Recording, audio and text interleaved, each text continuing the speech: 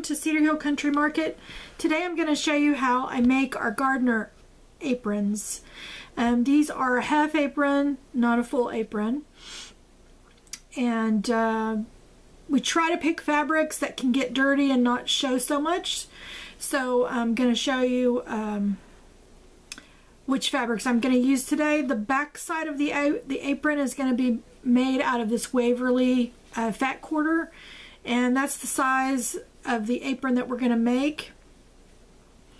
This is going to be, I use fat quarters all the time to make aprons, and so if you have a stash of fat quarters, these are perfect. They don't need a waistband. They're super easy to put together.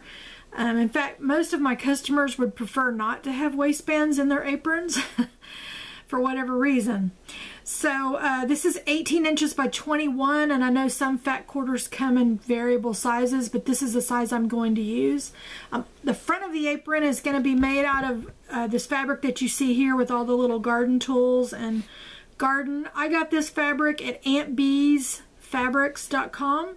I'll leave a link. I think that's the name of it. I'll leave a link to the place where I purchased this fabric if this is what you think you would like. We also make our kitchen aprons using the same idea. We just use different patterns for the kitchen aprons. But you can find these aprons on our website at cedarhillcountrymarket.com. Now, I've had a couple of people private message me and tell me that, you know, they would subscribe to my channel, but I'm constantly promoting my website. All I have to say about that is that no one can better promote my products but me. And this channel isn't really a how-to channel, how to sew, how to put projects together, how to make crafts. I'm showing you products that we make available on our website. And they're made majority of the time by me specifically, if not from staff that are all over the United States that I purchase from. So anyway, let's get started with the apron. I'm going to be using for each side are going to be scissors, 24 inches, or the length of the fabric of this fabric right here. So what I'm going to do is, this is pretty easy. I'm just going to I'm going to go press this, so I'll be right back. I'm going to go ahead and press this sheet because you really shouldn't sew anything with wrinkles in it.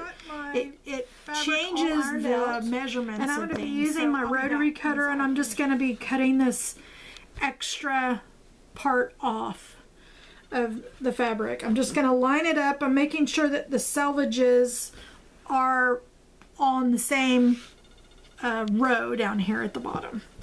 So we're going to go ahead and cut our fabric. Like I said, this is a really inexpensive, if you're good at sewing,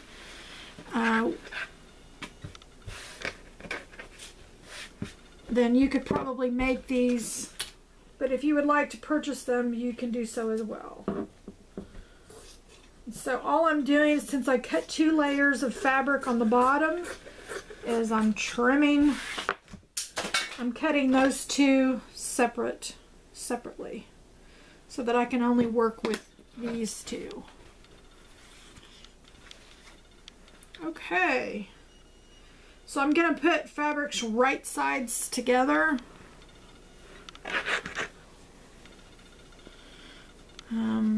This is the back side of the print. This is the front side.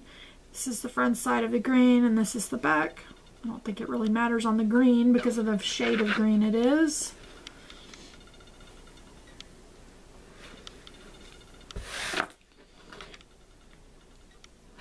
And my selvages, what we like to do here is I like to use a serger wherever possible because it really helps keep the all of our articles of clothing or aprons or anything like that. Sergers really help serge the seams, and we like to sew French seams or making sure that anything doesn't come apart if this item is ever washed, which I think it would be. So I'm going to serge the bottom part of this apron, and then we're going to come back and I will cut out the straps for the apron that are going to go on the inside before we sew this. I'm going to show you, so we'll be back in just I didn't have the camera on just a second ago, but the double piece of cloth, the other fat quarter that was on the bottom of the printed one, I cut double layers of fabric, and here's what I'm going to use for the rest of this fabric. I cut 2 4-inch strips off of the bottom of that fat quarter, and then the remaining amount, which is 10 inches by 11 inches, is going to be our pocket. Okay, and the pocket we're going to serge all the way around, all the way, so that the edges don't fray when it's washed or anything like that. We're also going to serge our straps. We're going to serge all the way around them because we don't want them to fray at all either. So we have serged all the way around our edges. We'll be back for our 2 straps. And if you don't have a serger, when I didn't have one, I just zigzag the edges, and that'll help keep the fabric from fraying. So if for any reason, I know some people don't have sergers, I do, and I don't know why I live so long without one. So okay, so I'm going to show you how we're going to do our straps. We don't like to take the time. Some people fold it like this, and then they sew 1 stitch down, and they close off one end, and then they spend a lot of time struggling and pulling and trying to flip it inside out. I'm not going to do that. That's not how, it's not a good effective time for me. So I'm going to fold these inward like this, and then I'm just going to take my iron and I'm going to press. Remember, the bottom here has been all serged around, so this isn't going to fray. It's not going to come undone. So if you remember, we did these 4 inches, and so I'm folding mine in like that, making sure all my stuff is, and then I'm going to fold it in on this side, and I'm going to press this in on this side. It doesn't have to be perfect, it doesn't have to be even, you know, none of that.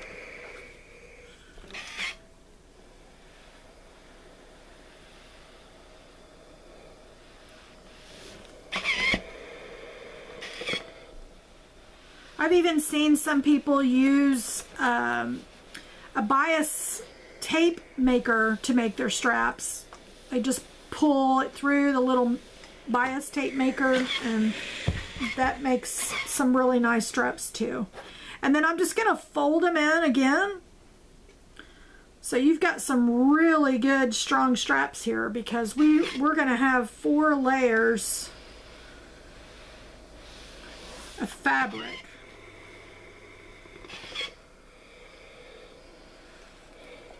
So they're going to be nice and strong, and they won't sag or make the apron sag at all either.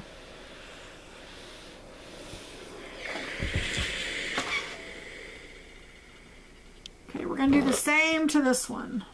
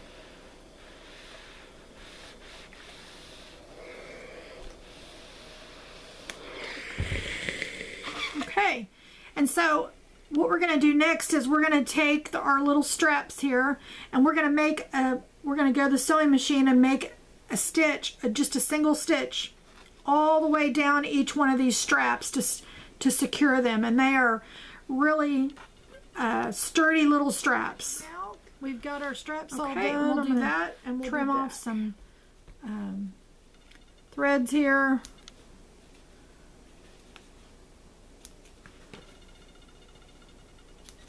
Okay, but our straps are really, really nice. Very nicely done. I don't like aprons that tear apart once you wash them once or twice.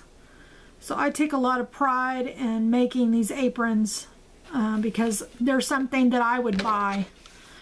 And most of us, when we pick up a garment, we can look at it and tell whether or not it's been really well made or not, especially if you're a seamstress. All right, now we've got our pocket. And I'm going to make sure that my pattern is correct. And I'm going to go ahead and measure out. I'm going to use a little pen here. I'm going to use my pressing board here, I think, to measure them out. But we're going to need I'm going to do two 5-inch pockets. And then the pocket in the middle is going to be bigger, so you can put like seed packets and, you know, little garden labels or things like that inside. So on the sides, you're going to have your 5-inch. And then in the middle, I'm just going to have whatever that space is left over. I'm going to go ahead and measure these out. And I'm going to come off about 2 inches from the end of the pocket. And yeah, I think I'm going to do it that way. Okay, so I'm going to come off about 2 inches, and then I'm going to do 1, 2, 3, 4, 5. Okay, so I'm going to mark this one. I'm going to have a pocket here. And all I'm marking these is I'm going to have a seam going down just like that. And then from the end over here, I'm going to do the same thing. So 1, 2, 3, 4, 5. I'm going to mark this one. So these are where my seams are going to come in, and then we'll have the one big pocket in the middle, like that. It's hard to talk through when you're doing these on videos because, you know, most people watch these videos because they want to know how to make something. And I'm not really good at teaching how to make that stuff, but I'm really good at showing you how I do it. So we're going to go ahead and install the straps and get the rest of the apron sewn up, and then I'm going to attach tucked inside so that when we flip this over, the straps are going to be in there. I've serged the straps on as well. And we're going to stick the straps on the inside. And what I'm going to do is I'm going to serge. I'm going to serge halfway on this side. And I'm going to leave about a 2-inch or 3-inch gap here open so that I can flip this over. I can flip it inside out. And we can go ahead and make a top stitch all the way around the apron once it's flipped out on the sewing machine. Okay, so we'll do that. A little gap from the serger, so this is open. And I'm going to flip it inside out.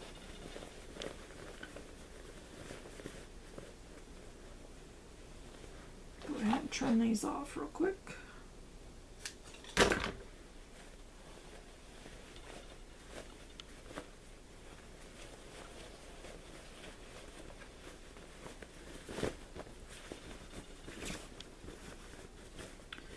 Just an adorable little apron. It's just perfect for using in the garden.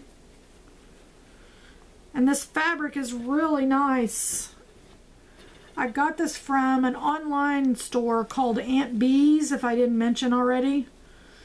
And what I loved about when I first ordered from them is they had a little bit left on the bolt, and they went ahead and included it in my order.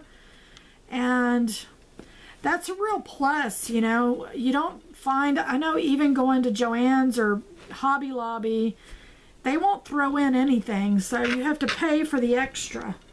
And these people just fulfilled my order, and they didn't charge me extra for the fabric.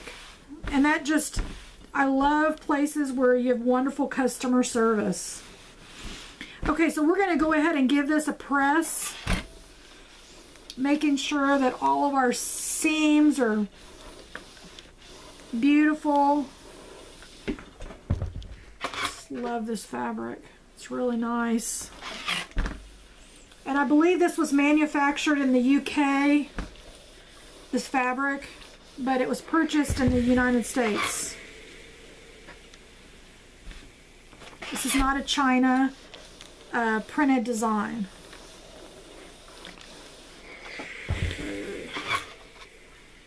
Go ahead and flip it around.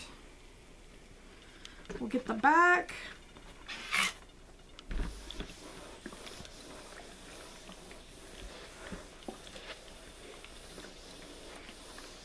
Waverly also does a really great job with their fabric. I'm not sure where Waverly fabrics are manufactured. If you know, you can post it in the comments below.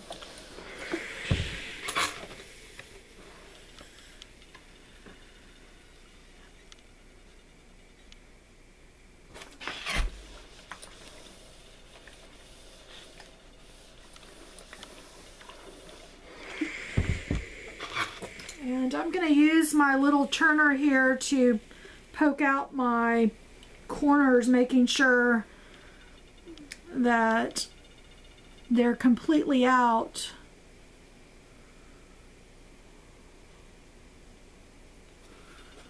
Okay, do the same to the other side.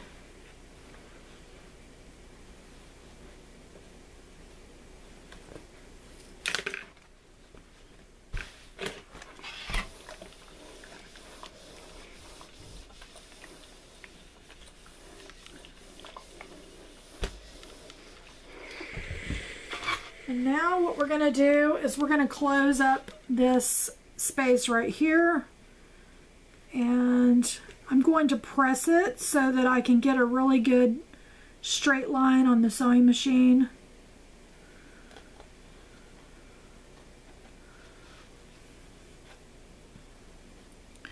And it takes a little time to do.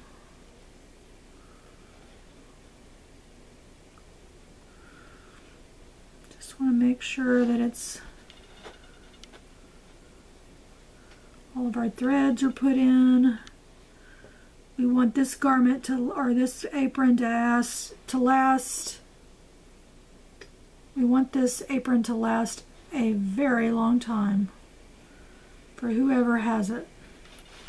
We also personalize too. If you ever bought an apron from us and you really wanted somebody's name on it, you just need to leave that in the notes section of your order. We watch for notes on orders, so we will more than likely see that. All right. We're going to go do our top stitching on the sewing machine, and I'll go ahead and also attach the pocket as well. Now the pocket I'm going to turn in approximately 1 inch on all sides. So I'll go ahead and press this before I take it over to the sewing machine. Want a really beautiful pocket. pocket.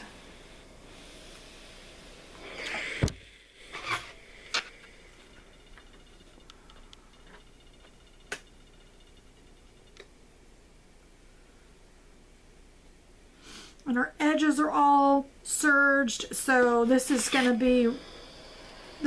apron is going to be really easy to wash and press again.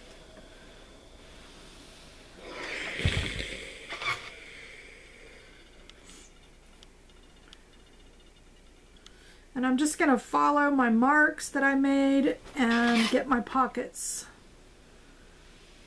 done.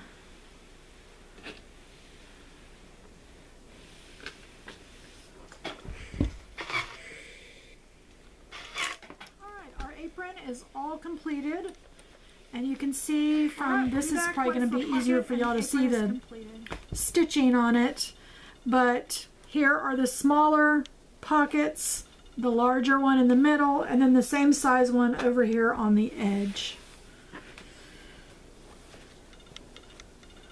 Let me trim off these threads.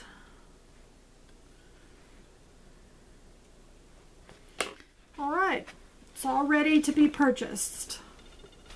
Nice big pockets, double lined, washable and wearable for many, many years. But you could put somebody's name here on the front. You could put an image on the front or a name here. You don't need a waistband. It works perfectly. And this is pretty much one size fits all. You don't need a if you wanted to do a child's version of this, I would just recommend that you take off about 4 or 5 inches from the bottom and the side, and that would give you a perfectly good size for a child's apron. So I hope you enjoyed this video, and I hope you'll join me next time to see what we have available on our website that's American made, handmade, and we appreciate all your support, and everybody have a blessed day. Find somebody to bless.